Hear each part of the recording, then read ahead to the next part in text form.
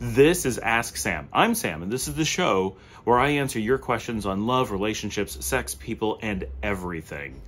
In this episode, we're going to talk about something really important, and that's because it is foundational to so many topics we're going to have in the future. So many questions, so many answers are going to be based around or use this information, and that is active and passive dating. Now, these are not things that are going to be a surprise to anybody, but they're concepts that we never really talk about and generally don't really think about.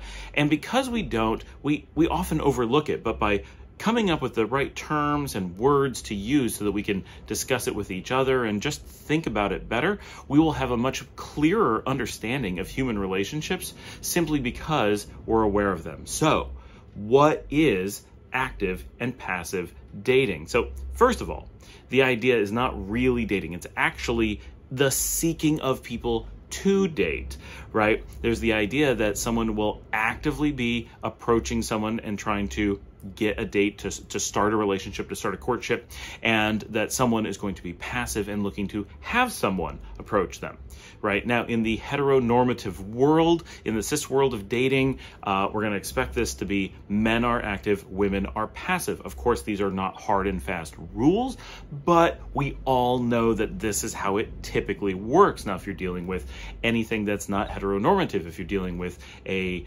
male-gay relationship or lesbian relationships, then all these things go out the window, and you actually have a lot of struggles in those communities because these roles are less clearly defined, and that makes things more challenging. This is actually a big benefit to regular male-female relationships simply because society has built a set of social constructs that make it just really straightforward. There is a pun in there that I'm not going to point out. The whole thing is just straightforward, right? We know what we're supposed to do. And if we deviate from those rules, if you deviate as a man, everything falls apart. And if you deviate as a woman, you have ultimate control. Why women don't deviate more often, I don't know. We're going to talk about that in another episode. So let's define active and passive dating. As I do this, I think you're going to find immediately that you recognize what we mean. And clearly, you're going to say women are not passive in dating. Well, that's correct. They're not. But it's the way that we express it, the way that the initiation happens is what's important. It's not that effort is not made. A lot of effort is made. In fact, I think most people would agree that women, on average, put in far more effort, dramatically more effort, into the initiating dating scenarios than men do.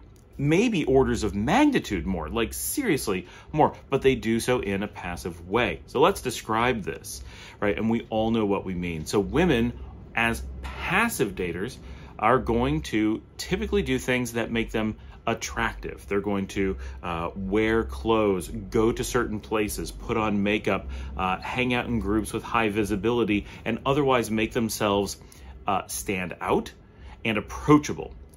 The standing out, they tend to be very good at. Approachable, maybe not so much, but these are the attempts, right? It's easy to see what women are doing to attract men. What do men do? We all know men go to the places where those girls are, right? Generally, women go to places that are predictable. They go to bars, especially on ladies' night. They go to dance clubs, especially when there's certain types of music. They go to charity functions. They go to school. They go to church. They go to places where you're going to congregate, right? So it's easy for the most part for men to know where women are going to be. They also know that a great number of women don't go out, and then they're just not available at that time. When men go out, they simply seek out women where they are. Men do not put in a bunch of effort to be attractive. I'm not saying they wouldn't put in any effort, but it's not the same. When men go to those places, they then look at the women that are there. And remember our episode on physicality in attractiveness, right? Why are relationships initiated based on physical attractiveness? Go watch that episode. Just pause this, go watch that or whatever. But that's important. I'm not going to re-explain it now. Men are going to go to those places. Let's just say it's a bar. They're going to look at the girls who are at the bar, and based on their approachability, their overall look, whether they seem like a good fit based on very, very shallow evidence, the man is going to choose whether or not to approach that girl and introduce himself, break the ice, use a pickup line. Another episode on that. Check it out.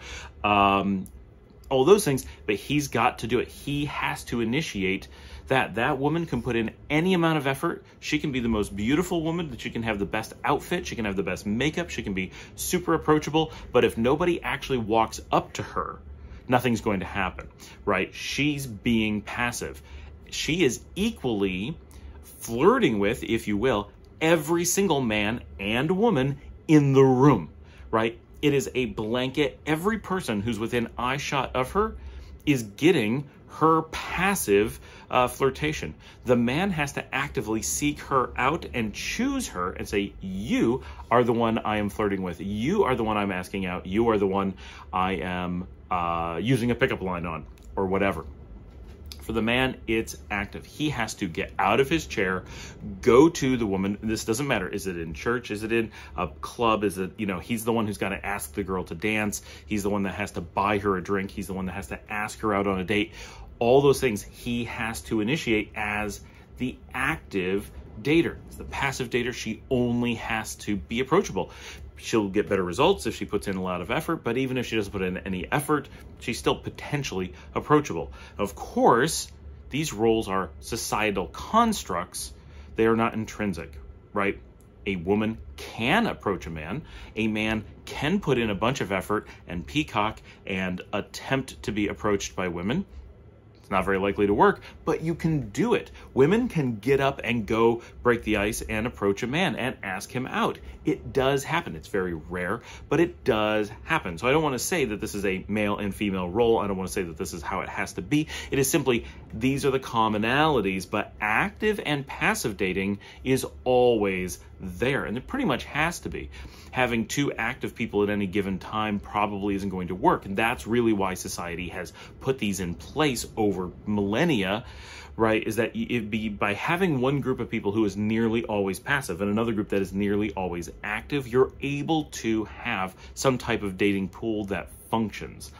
Dating is always very hard, right? Just across the board over all time. So it's not like it used to be super easy and now it's not, or whatever, and these constructs used to work and now they don't, or whatever. No, these constructs are there because they actually do kind of make sense. If you didn't know who was going to be active and passive, if half of women were active and half passive, and half men were active and half were passive, you would have some really complicated problems. Like there would be a bar full of men and a bar full of women, same bar, right, with lots of men and women who are all single, all there for the same purpose, right? It's a singles bar. They all know why they're there.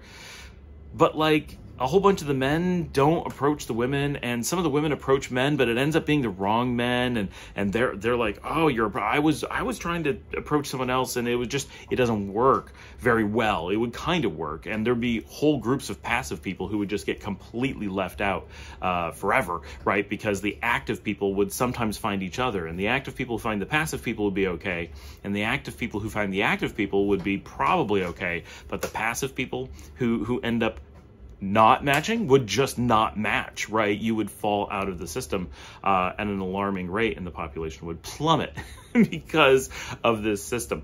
So understanding that generally it's going to be men on the active role and generally women on the passive side is just part of the dating system. But understanding that there is active dating, the people who seek out, the people who make the effort, those who initiate contact, and the passive group, those who invite contact through being physically attractive in most cases, available in all cases, is very important. And while we just described a bunch of physical situations, this exact same relationship is going to exist, does exist, in the world of online dating. If you go on to, we'll just say Tinder, you have obviously the interaction of both parties is similar. We look at a bunch of pictures, swipe right if you're interested, swipe left if you're not.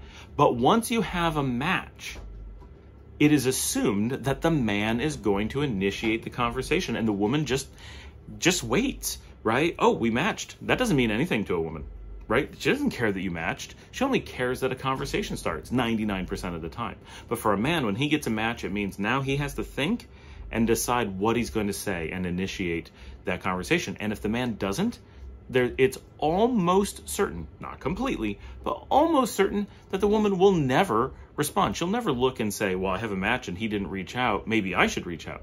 Now, there's nothing in the system that says he should be the one that reaches out and that she shouldn't, but this is the way it works, because even in online dating, even where we've established that the system is equal in all reasonable ways, the social constructs that a man is going to actively approach the woman and the woman is going to passively wait until he does so is so built in, so strong, that women will essentially just let it go and wait. And this is why men get more and more aggressive in how they initiate that contact, because it becomes a competition for that initial contact, because the women are not going to make any effort in the other direction. It just escalates it, so that the thing they're competing against with other men is not attractiveness, it's not anything. It is the rapidity and aggressiveness of that initial contact, the actual active